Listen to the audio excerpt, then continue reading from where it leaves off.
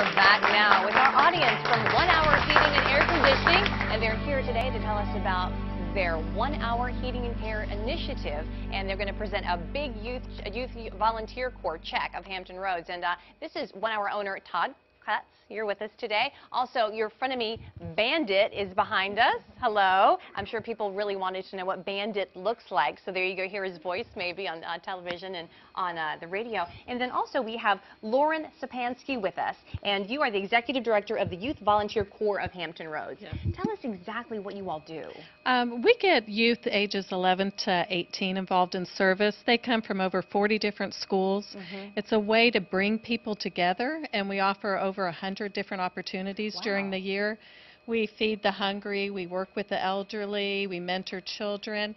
We want young people to find their passion so that they'll become lifelong volunteers. And this summer we're offering a summer camp, and it's in-depth service learning, lots of team building exercises, icebreakers. It goes Monday through Thursday, 9 to 3. And the kids, sometimes they show up reluctantly, and then they feel like their lives often are changed afterwards. And they learn from an early age the importance of giving and service to the community, and like you said, find their passion. Now, clearly you were nominated to 1 Hour. How were you nominated, and did you know? Well, actually, one of our board members saw the good work that 1 Hour Cares is doing and how they help smaller nonprofits like us, and thought, hey, let's just give it a shot. So what do you plan on doing with the check that we're about to see presented? This is going to help us reach a lot more people. We can offer scholarships to some of the kids, and it's helping us with our summer camp. Oh, that's great. So, yeah, a lot of good work's being done right now as we speak at summer camp. Congratulations. Thank you. Now, this is Todd Kletz with 1 Hour Heating, and thank you so much for being with us today. And tell us about this whole program that you've been doing for quite a while, if I recall. We started the program back in December of 2012. The initial, I guess, thoughts behind it were when my kids were young, we had a tough time raising money for all their activities.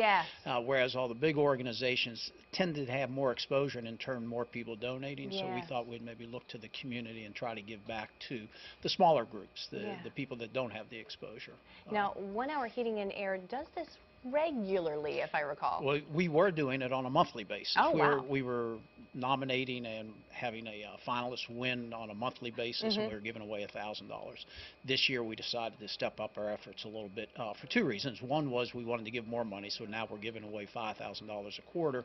But more importantly, we're using the time in between the presentations to try to get some exposure for the various groups, because that's, I don't know if the money is as important as the exposure. You know, we're sitting here now, and now people know of this group, and hopefully if it's of interest to them, they'll maybe look to that and support them. For sure, and I think we have a check to present as well. Want to do that? Sure. Okay.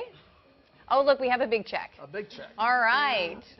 Turn that around. For $5,000 from 1 Hour Heating and Air Conditioning. That's great. Congratulations. Awesome. Thank you so much, and thank you to 1 Hour Heating and Air. Truly. Thank you. And Bandit, what do you have to say? A little bit early for me, so no questions.